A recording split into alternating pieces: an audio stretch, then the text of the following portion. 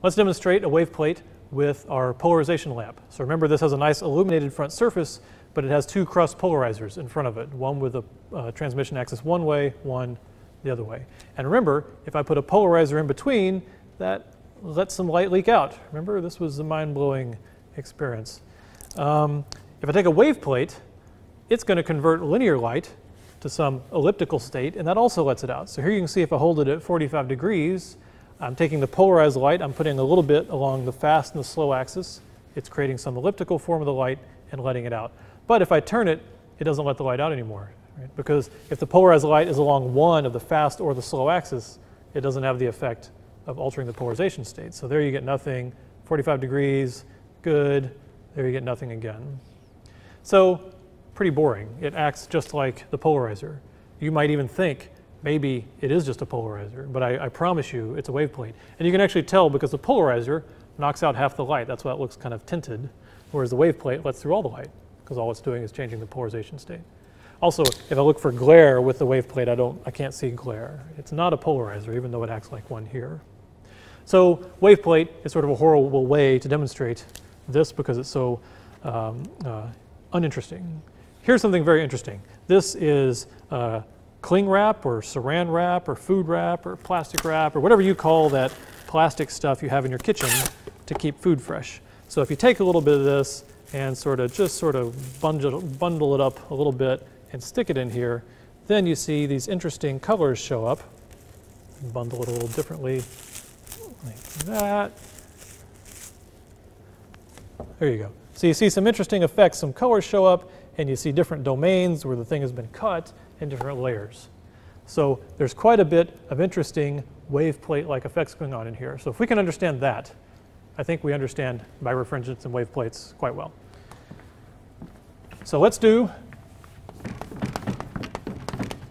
plastic wrap between crossed polarizers.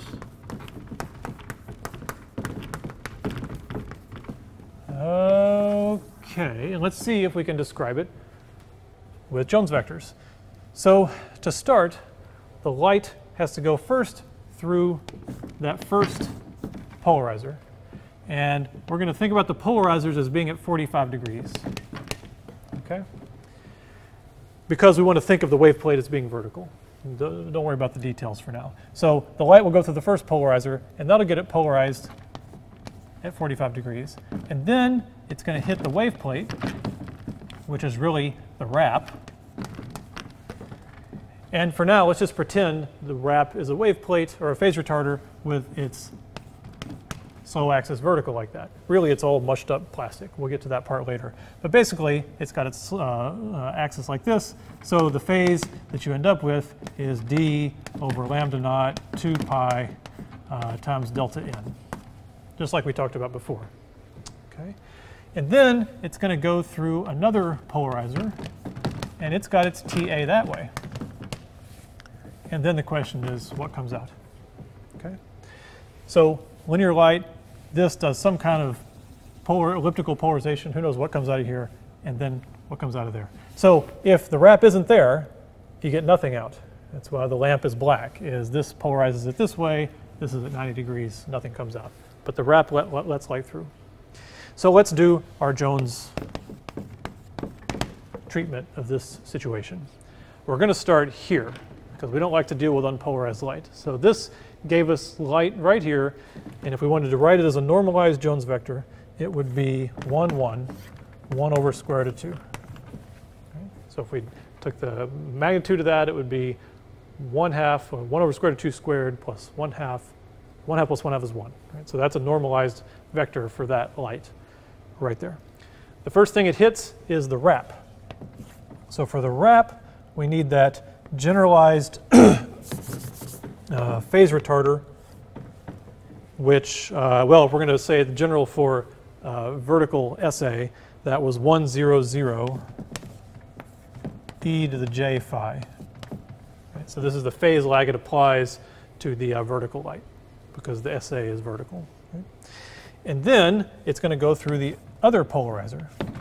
So if this created it at 1, 1, this way, this must be the polarizer half, half, half, half. So the one the other way is half, negative half, half. So this would be negative 45 degrees, and therefore the, the signs make these two terms negative. Okay? So those are the matrices we need to multiply to see what, if anything, is going to come out and what it looks like. Okay, so let's pull the 1 over square root of 2 out to the front. Let's hold on to the half, half, half, half.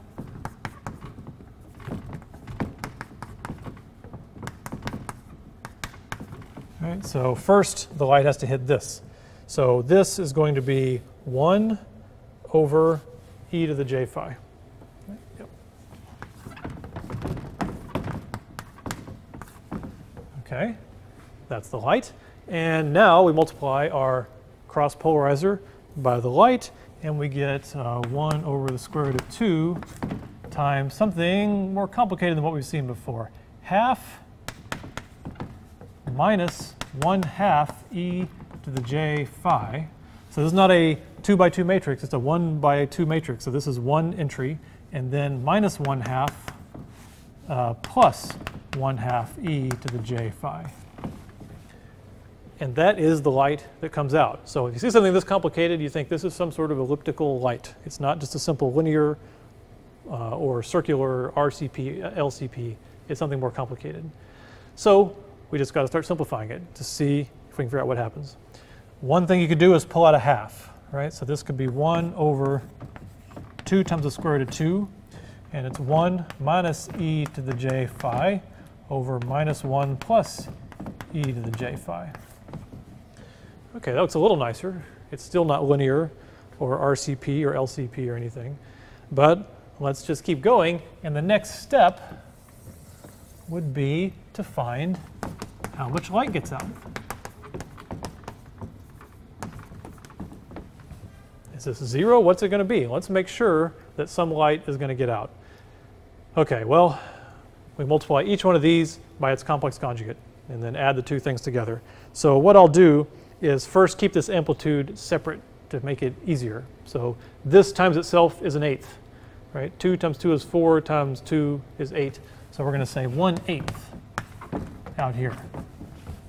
And then this times its complex conjugate plus this times this complex conjugate. So that's 1 minus e to the j phi times 1 minus e to the minus j phi plus minus 1 plus e to the j phi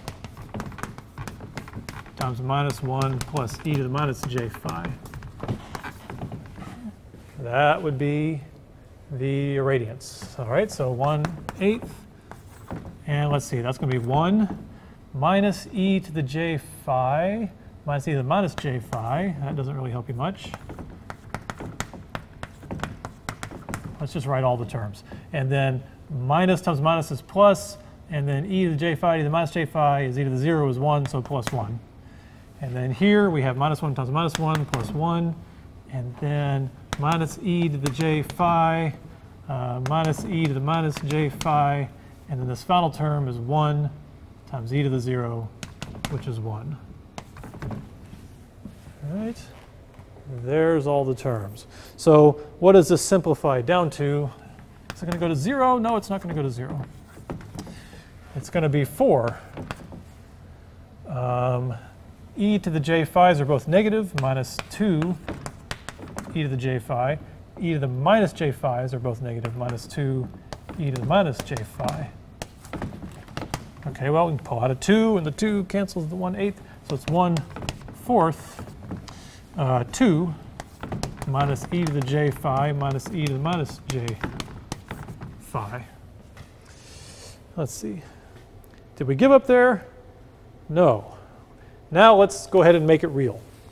Okay, so that's going to be equal to 1/4 of 2 minus, and e to the j phi is cosine phi plus j sine phi, right? So it's minus cosine phi, and then minus j sine phi. That's right. And then it's minus cosine minus phi minus j sine minus phi. Okay, cosine and sine. One is symmetric, one is not, right? Cosine is symmetric. The cosine of minus x equals the cosine of x. So whenever you see a cosine of minus something, you can just ditch the minus sign. Right? Cosine of phi, cosine of minus phi, same thing. So for the cosine, I just erase the minus sign and leave that minus sign there. For the sine of minus phi, it's equal to the minus sine of phi, right? So it's asymmetric. So when you erase that, you got to put that there, and you put that there, and that cancels that. There we go. So this becomes 2 minus 2 cosine phi. All right, let's see if we can finish here.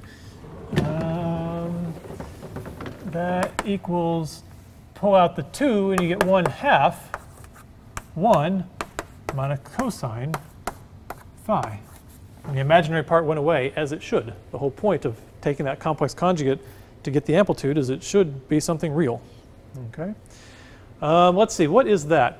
That's saying that our amplitude, our radiance, is proportional to 1/2, 1 minus cosine. But what was phi in the first place? Phi was 2 pi d over lambda naught times delta n. 2 pi d over lambda naught times delta n.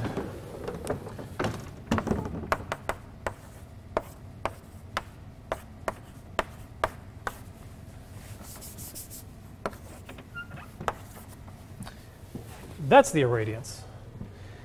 And this sort of explains why the plastic wrap is so interesting looking.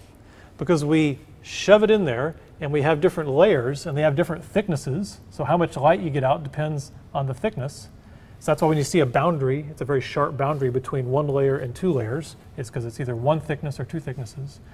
And it's colorful because the wavelength matters. Right? How much light gets through depends on how many cycles it goes through. As it's in the material, how many cycles it goes through depends on the wavelength. So different colors will end up coming out either crossed with a polarizer or along the polarizer or circular to the polarizer. It depends on the wavelength. So that's why you get this sort of complex behavior when you stick saran wrap between 2 polarizers. You're still not convinced? Okay.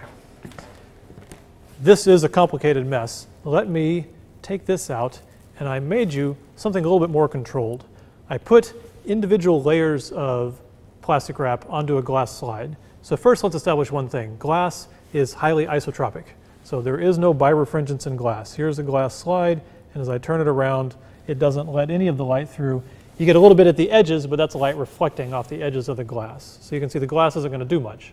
So glass is a good substrate to put in plastic wrap. So now I have a single layer of plastic wrap on this slide. And if we put it in, you can see it lets the light through, kind of a light blue color. If I turn it, no more light gets through. If I turn it this way, no more light gets through. It's acting just like a wave plate. Because it turns out the direction for the SA and the FA of plastic wrap has related to the way they make it. So it actually does go along the rolls. So here I cut it in a way that it really is right along that axis. Okay, it's just a single layer of plastic wrap. So you can see that part seems to be true. And here is 2 layers of plastic wrap, and they sort of overlap in the middle. So there you can see kind of the grayish bluish of a single layer, and there's 2 layers, kind of a golden yellow, right? And then here, this will show you 3 layers of plastic wrap. See, goes from the kind of this color, the grayish, and then kind of the gold yellow, and then kind of a red, kind of a brown, right? There's 3 layers. What does 4 layers look like? Oh, okay, now kind of a very bright blue part shows up in the middle. So you can see it definitely is due to the different numbers of layers of plastic wrap. And it is a birefringence effect. You can see as I turn it there, it definitely changes. Let's see if it makes any sense mathematically to further convince you. So let's think about plastic wrap here. So now we're going to fill in some numbers and see where we are. Equals 1/2, 1 minus the cosine. And let's think about what's inside this cosine. We have a 2 pi And D is the thickness of the birefringent material. Plastic wrap is about 10 microns thick. So that's about 10 to the minus 5 meters. Right? And the wavelength of light in the visible is about a half a micron. So what is that? That's 5 times 10 to the minus 7 meters. So 500 nanometers would be 5 times 10 to the minus 7 meters. And the anisotropy, basically the difference between N in one direction and N in another direction for a typical sort of stretched plastic like this is about 0.04. It varies, obviously, it depends on a lot of things, but I'll put about 0.04. And what you can see from this is if we multiply it out, we're not too far from basically 0. Or not 0, but around the order of 1. Right? Because say if this 5 cancels that 5, that 4, say that becomes like 1. This is 10 to the minus 2. 10 to the minus 2 times 10 to the minus 5 is 10 to the minus 7. It cancels that 10 to the minus 7. So we're on the order of 2 pi radians. And that's important. That means if we're near the order of one cycle, rather than being at 10,000 cycles or being at negative or being at a billionth of a cycle, the fact that we're around 1 cycle means when you change one of these, you'll get a big effect on the cosine. It means we're in the part where the cosine does this, not where it goes like this, or where it goes like that. Because this comes out around unity for sort of visible wavelengths is why we get these colors. And I'll even prove that to you. So here are some plots assuming an anisotropy of 0.04 and a thickness of 10 to the minus 5. And I do them for all the wavelengths in the visible. Here is for cross polarizers, and for having your stuff at about 45 degrees, your plastic wrap at 45 degrees, this is the spectrum you would get. This is the irradiance that would come through, basically the transmission. And you can see through the visible, it's pretty much half the light gets through here, and almost all the light gets through here at the red. So that's why one layer is kind of gray. Right? 2 layers, then you actually get a minimum down here in the red, and you get a lot in the blue. So 2 layers becomes more colorful than 1 layer, and that's what we saw. 3 layers, you get another peak here in the visible and a dip in the visible, more colors but a different color. 4 layers, more colorful. And you can see what's happening is the more layers you add, there's 5 layers, the larger D is. You're increasing D, therefore you're increasing the frequency in this sinusoid. Right? That's why this looks like a cosine or a sinusoid that's getting higher frequency, and it's mixing in more and more colors. If you put a huge number of layers, the effect would eventually be washed out, and it would be gray again. If you put a very thin layer, the effect is washed out and it's gray again. Right? You only get the colors when your phase ends up sort of around a single phase. And for plastic wrap, it just happens to occur when you have a few layers of 10 micron thick plastic wrap at visible wavelengths with an anisotropy of around 0.04.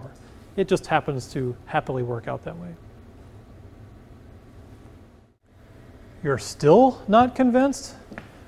All right, how about if we measure it? All right, here, cross polarizers, and here's an optical fiber going to a spectrometer that'll let us take the spectrum of the light going through the stuff, the plastic wrap, and we'll see if it looks like what I calculated. So here is our 5-layer plastic wrap sandwich on glass, and now I'm going to put this up to the gray 1 layer, and you can see not much variation over the visible wavelengths that you're seeing there.